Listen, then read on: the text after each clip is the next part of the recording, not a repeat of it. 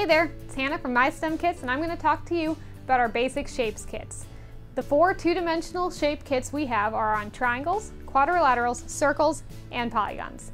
Altogether, these 4 kits create a comprehensive geometry set perfect for any elementary classroom. The research has shown that not only is it important for students to see the exemplars of shapes, it's also important for them to see a wide variety of variants, and more than that, even distractors. We also have things like concave quadrilaterals. We have kites and rhombuses and parallelograms and irregular trapezoids.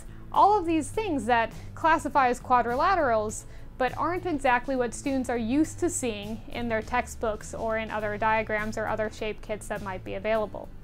But more than that, we go a step further by providing a lot of distractors. So throughout our kits, we have shapes with beveled edges or curved edges. We have egg shapes and ovals in our circles kit, even an open shape in our polygons kit, so that students have to really figure out the defining attributes of what makes each shape that specific shape.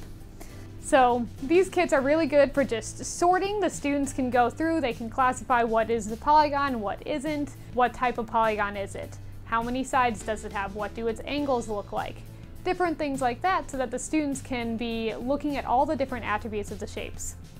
But this is far more than just a desk activity where students are sorting things. There are a lot of great games that you can play with your students to get a hand-on interactive experience for them that they're absolutely going to love.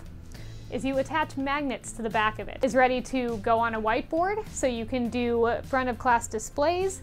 With the whiteboards also, you can then do Venn diagrams where you're classifying the shapes on the whiteboard. Students can just move things around. You can actually take a string and secure a magnet to the end of the string and then let the students go fishing for polygons. Whether or not they're looking for specific attributes, are they looking for specific angles, what type of vocabulary can you use with the students to get them to get the right type of shape. Another great game to play with these kits involves fly swatters. So what you do is you put a fly swatter with each of the students and you put them around a big table far enough away from each other, and then you task the students once again with these vocabulary terms with the attributes of the shapes, and you give them challenges like first student to find that triangle again can either keep it, maybe they get points, maybe they're doing addition in math to figure out how many points they have. So it's just, the students are going to have a blast. There's a lot of fun stuff you can do with it.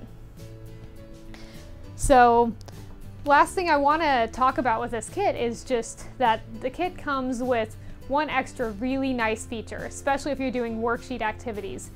And that feature is that all of the shapes you see here are labeled with an alphanumeric code. They can just write down the numbers, so it's really easy for you and really easy to use in the classroom. We do offer another basic shape kit, and that is our basic shape write solids kit. Now that kit is actually built of solids, and you can see it behind me on the display case here. One of the cool things about our two-dimensional shape kits is that they actually interact with our three-dimensional ones.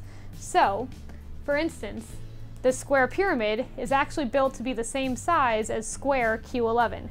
Same with one of our cubes. So students can actually hold the square up to the edges of the cube to see that all 6 faces are the same size as this square. So whatever activity you do with this, whether you're fishing for polygons, or you're playing with fly swatters, or you're building Venn diagrams on the whiteboard, or just sitting there on your desk really exploring these different shapes, you're bound to have a blast, and the students are going to get a hands-on, interactive experience with geometry that's going to build the foundation for a lot of other things. Can't wait to see exactly how you're going to use it in your classroom.